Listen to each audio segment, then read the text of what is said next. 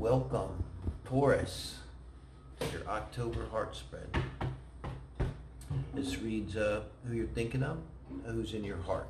If I can be so corny, and I think I can, it really picks up on who's in your heart. That's the way I designed it. You might be with them, you might not. It picks it up. My fiance Aurora in the background in Aries. I just did the Aries reading a while ago, and it was smack on for her. I don't know. What are you gonna do? I guess it should be, huh? Main things don't worry about. Taurus, you're good. I have an empty ninth house. That's where I get a little fussy about the cards. I have decks for a long time because I take them out, use them, immediately put them back, and treat them like sacred objects. You know? So, we look at you and your person. You're kind of the first card. Second card, your person, and you're kind of the first house. I mean, think of it like that. This person's going to be your seventh house. Your projection of your animus. I already shuffled like 6 times in between. We're talking. And getting really positive reads. Thank you, Spirit, because it is what it is. I can't. The singles read. I'm trying to come up permanently with that starting 1st of October. And that's always positive because it's simply asking who is your soulmate? Who are they? Can we describe them? I want to get the beat on them. Pull a lot of signs and stuff, so it can't really go wrong. It's your soulmate. You know. Heart spread is what it is. Let's see what we got, or who's on Taurus' mind today. The Emperor. Let's talk about Aries. The Emperor. So this is where your mind and heart is at in and around relationships. I try to separate it a little bit from where you're at in terms of your person, which I'll then show in a second here with this third card. Okay, in being the Emperor, there's really good energy coming in a relationship with. You're strong. Particularly this one though. You look how he's kind of haughty, got the nose up in the air, so there could be a little of that energy. You've got the Aries Ram there being pronounced with this particular deck, the Ethereal Visions illuminated deck. You're not someone's going to be taken advantage of, I'll say that. And wow, what a way to be met. Your person comes in with another major arcana, Wheel of Fortune. Okay, so you're coming in being very solid, I'd say. You're either mature or you've got to be past first Saturn return, like 30ish and over, probably older, and very well established there's an element here of coming into this relationship, of any relationship, where you're at in relationships, is you're not ready, you're not going to compromise, and you're not going to settle at all. Like, if, they don't, just as little as they, if it's not right, it's not right. You're just like, I'm not having it. I think that's the energy, and that's you just bringing that energy. So here comes your person. Wheel of Fortune, it's Jupiter energy. With that, I really don't want to jump to Sagittarius here, Taurus, but I think like you find your person at a moment of time when something's breaking for them. Could be you, because something's breaking for them. Like if this person, your person here, Crosswatcher, talk to me if you're there. Comments are welcome, by the way. Please do like. Subscription helps a lot. If you like what we're doing, check out the Soul Family read too. It's in the description. Collective read up today for whoever resonates. But Wheel of Fortune has so many possibilities, and one of them could definitely be, maybe when Jupiter goes direct, it's going to be banging on their descendant and coming right across the descendant when it gets full direct, a little steam, and boom, there you are. That's what Jupiter brings to their 7th house. Something like that, but it's a very interesting energy to be in when you're kind of apart from them.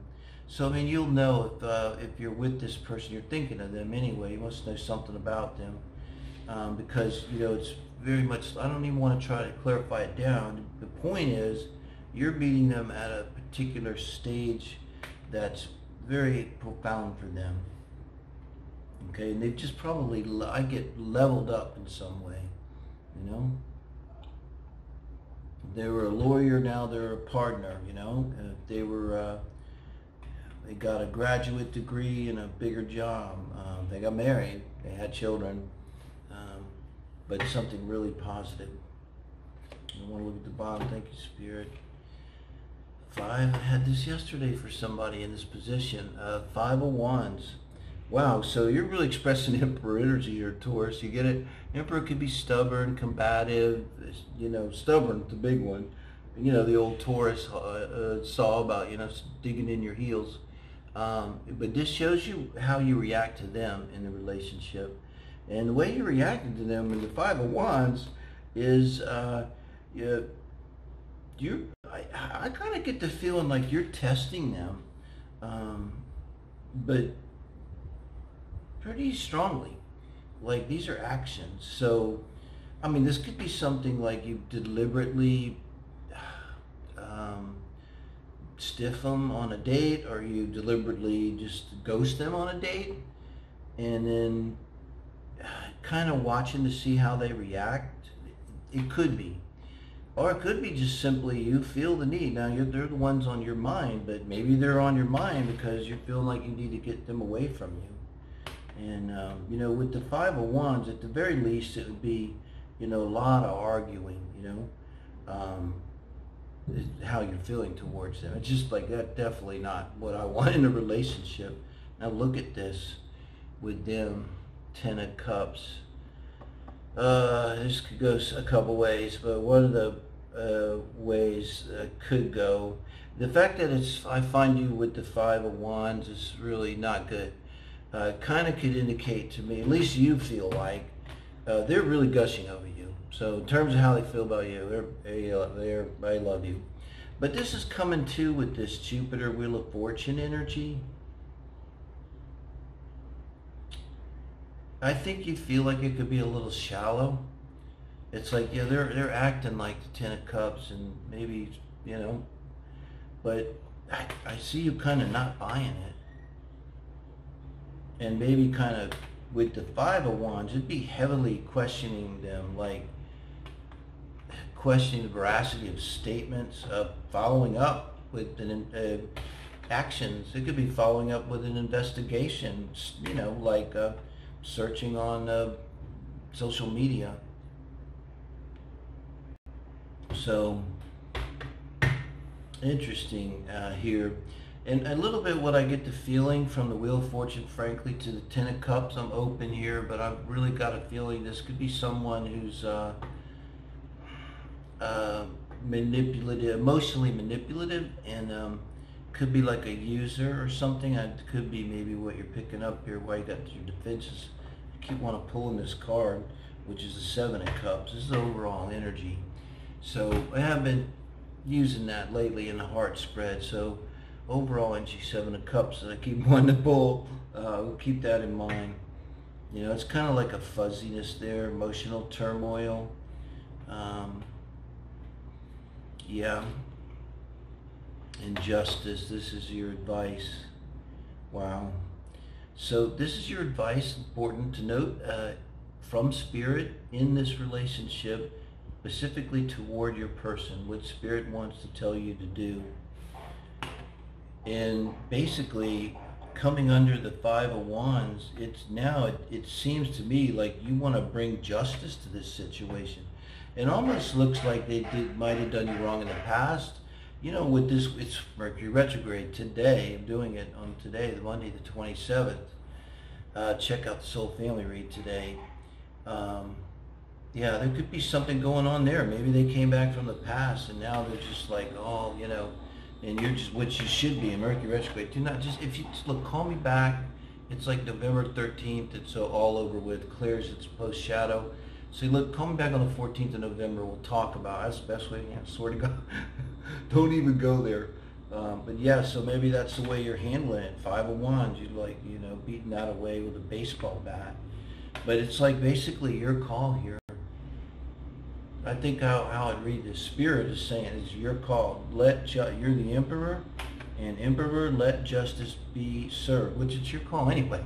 it's a relationship, and it's always our call, you know, is what, particularly if you're in the Emperor energy, you know, should be. And their advice is the Fool. I get like the sense with them that they got nothing left to lose, and it's advice from Spirit. It also could be the Start Over card. It also can be terribly sincere, because the Fool is, you know, he's not going to pretend anything. He's just so exuberant, just lost in the moment, the Zero Arcana. Jumping off a damn cliff, you know, with an umbrella, you know. It could be something like that, like their advice, and that's kind of gives me a feeling coming under the Ten of Cups. It's like the bottom falling out of those emotions, like the bottom falls out and like reality comes out. And you see, I get the sense that you see then, it's kind of specific reading, a strong reading.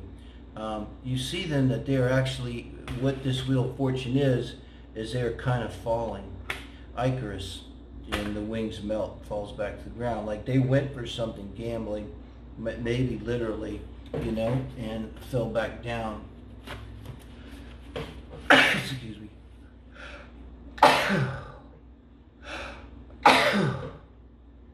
Man. Okay, no worries. It is not COVID. Okay, we're good. We're good. Okay, so it is allergies. Yeah, so it's a pretty complex interaction here, and it's like you're here with Justice, and when they like fall out of their emotion, not to say other than that, into like reality, and you kind of see where they're coming from. It's like your choice as to whether or not to kind of catch them or not.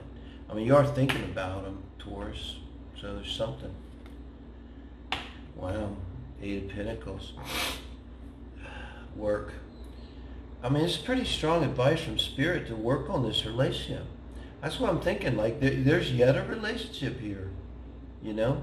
You know, the Wheel of Fortune, you know, it could be not so much that they see you as their home and paycheck. You know, it could be they see you as some kind of wish fulfillment too. Wheel of Fortune and Ten of Cups. It could be a little bit of too good to be true too, when you throw the Fool into it. I'm talking about that bottom dropping out. But it's like that needs to happen. There's like a pretense. And maybe what your combativeness is here, Taurus, with the Five of Wands, is, you know, just tell me what the fuck is really going on. Sorry to say fuck, I'm trying not to go. Tell me what the F is going on, you know? It's like, I can handle it, you know? I'm the freaking Emperor here. Don't, you know, come give it to me. And then for them, it's going to be like jumping off the cliff to tell you, right? But Spirit's telling you to work on this, and it means work on it. And it could be 8 months. Sure, with the Eight of Pentacles, I would go there. No problem with that. And Four Swords, and heal it. Wow. So I keep in mind too, these are not always romantic relationships. It's a heart spread for who's on your mind. I was saying the other day, God, I want to do an animal read for like what your animal wants you to know. It's like a good read for love, which I haven't done, but I really think it would be helpful. And so this is what you need to know is there has to be this healing, and that's what this relationship is for. It's like all about healing. I don't even want to like clarify the Four Swords, because it's like, to me, saying the point of this relationship is healing. Like if you look at the composite chart, you got the Eight of Pentacles and the Four Swords. It tells you a lot, like what a relationship is about. What is the meaning? Like why? If you ask, like, why are you in this? What does it do for you? How, you know, that's going to show you. You know, so this could be some emphasis upon the 10th house, 4th house, maybe Sun and Moon opposition, something like that in composite. And this to me is soul work, you know, when I see this. It's like, and I'm saying it kind of carefully because, you know, there's a season and a reason. And for you guys, it's a season and a reason that you're together. But I think part of what needs to happen is for you guys to figure out yourselves what exactly it is between you that you have. And the Emperor wants to tell you, Cross-Watcher, that nothing's going to happen until you knock it off and just come clean, tell them whatever it is, because they can handle it. All right, so thank you guys.